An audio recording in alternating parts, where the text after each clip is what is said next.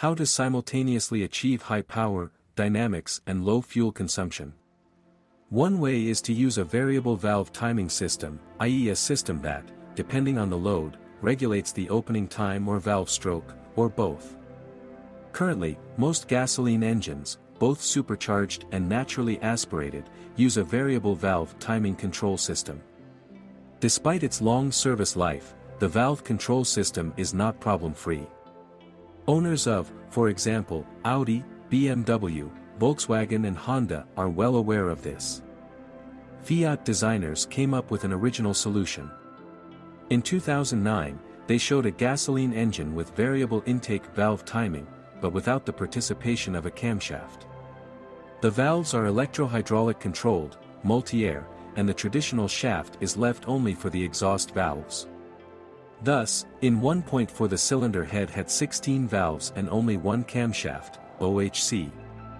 The idea was patented back in 2002, but the finished product entered the market only 7 years later, i.e. in 2009. In general, Italians are famous for innovative solutions. Thus, the first production car with a diesel engine and a common rail injection system was the Alfa Romeo 156. But let's return to MultiAir.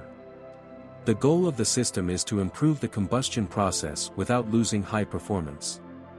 Fiat says that thanks to electro-hydraulic valve control, multi-air engines, at least in theory, have many advantages. They burn less fuel and emit less CO2 and other harmful substances. Optimal valve control when the engine warms up and internal exhaust gas recirculation, achieved by reopening the valves during the exhaust stroke, reduces HC/CO emissions by up to 40% and NOx by up to 60%. The multi-air system was used in both naturally aspirated and turbocharged engines.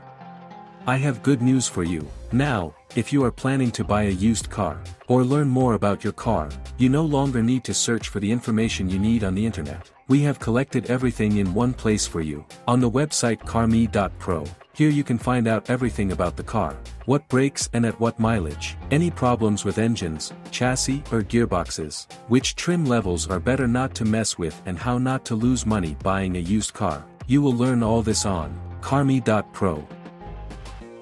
0.9 Twin Air/R2, Alfa Romeo Mito, Fiat 500. 1.0/R3 and 1.3/R4, Jeep Renegade, Fiat 500X. 1.4 MR/R4, Fiat Punto 3, Fiat Evo. 1.4 MR Turbo/R4, Alfa Romeo Giulietta, Jeep Renegade, Abarth 124 Spider. 2.0 TB MR/R4, Alfa Romeo Giulia and Stelvio. Fuel injection, distributed in 0.9 and 1.4, and direct in 1.0, 1.3, 2.0. Outside of Europe, you can find naturally aspirated 2.4 with multi-air in Jeep and Dodge cars. The first generation of MR was produced in 2009 to 2012, the second appeared in 2012, and the engines of the Firefly family are already in the third generation of the system. The differences, among other things, relate primarily to the operation of individual valve control programs. There were 5 of them in the first generation. The multi-air system is also used under license by Jaguar Land Rover in the Igenium family of engines. How does multi-air work? The exhaust valves are controlled classically, by a camshaft, 1, and pushers, 2. What is unusual is the control of the intake valves. The camshaft has cams, 3, that drive the piston, 4. Engine oil under pressure enters an electromagnetic coil, 5, which decides to direct the oil to the hydraulic pushers, 6, which are responsible for opening the intake valves. Excess oil is drained through drainage channels. Problems and malfunctions. In practice, engines equipped with the multi-air system performed very well. But over time, problems emerged. Units with first-generation MR are most susceptible to malfunctions. The control module failed, which could result in serious expenses. The control module refers to the block with the intake valves. The first symptoms are noisy engine operation and the engine malfunction light coming on.